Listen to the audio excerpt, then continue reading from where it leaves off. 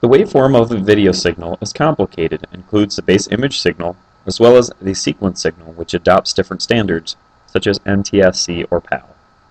Such signals can be measured using specialized instruments such as video measuring instruments or vector displays. But we can also use a general-purpose oscilloscope for quick and easy measurements.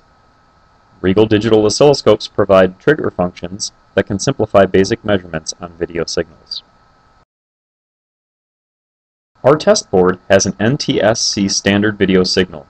If edge trigger is used by default, the waveform shakes and cannot be displayed stably.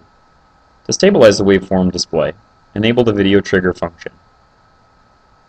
To get a better observation of the waveform details of the video signal, select a larger memory depth. For the DS4000 series, the maximum memory depth is 140 megapoints.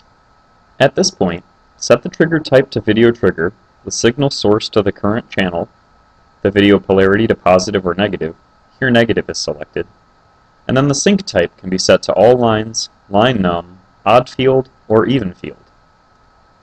For the NTSC video standard, the instrument usually triggers on the specified line in or the odd or even field, so here line num is selected.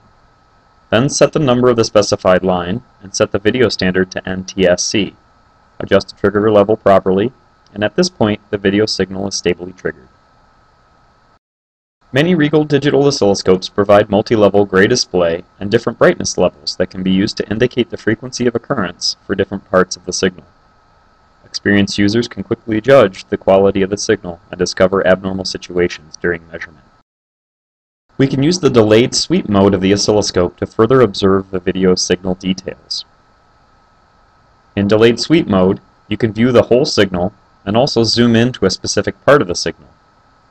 You can select the range to be enlarged by adjusting the horizontal time base and set the enlargement position by adjusting the horizontal position. If we want to measure some basic parameters of the video signal, we can use the auto parameter measurements or cursor measurement functions to make further tests. This concludes the introduction to using the video trigger of a RIGOL oscilloscope to measure video signals.